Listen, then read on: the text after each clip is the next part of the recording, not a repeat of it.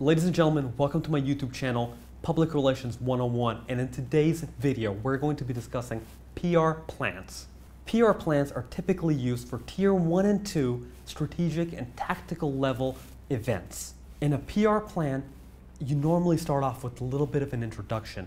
This sets the scene. What are you doing and why is public relations support needed? The second thing a PR plan needs are objectives. What are you trying to achieve through public relations support? The third component to a good PR plan is audiences. Who is your audience? Who are you doing all of this PR planning for? The fourth thing a PR plan needs are messaging.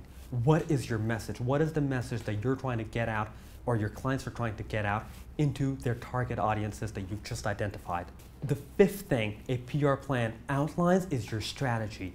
What is your PR strategy for achieving the objectives that you've just outlined? The sixth thing a PR plan includes are tactics. What are the tactics that you're going to try and use to get to or to get your message out to the audiences that you've identified? The seventh thing a PR plan includes are tools. Are you planning press releases? Are you planning TV interviews? Are you planning radio interviews? Are you planning press features? Are you including social media support? Are you including social media buying? What exactly are your tools to get the objectives accomplished? The eighth thing is your target media. Who will be there? Who will be attending your event?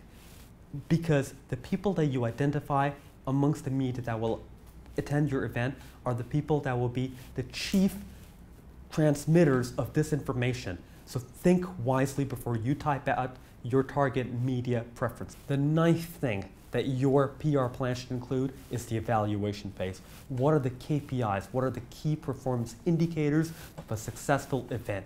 You need to be crystal clear on what a successful event looks like, because that is the kind of event that you want to deliver to your clients. And the 10th and final step is your next step. You need to be reporting. You need to have a reporting phase planned into your PR plan. You need to be able to tell your clients, look, these were my objectives, these were my tools, and here's the report of the event that I've just pulled off for you. This is what the success looked like when I planned it, and this is what I've actually delivered. And the next steps beyond the reporting phase could be, if the event was successful, what do you plan on repeating?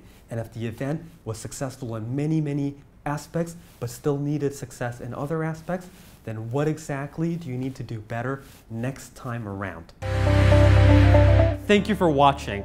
Folks, I post new content regularly, so please remember to subscribe and like my channel if you want to put a PR spin on your future in the communications game.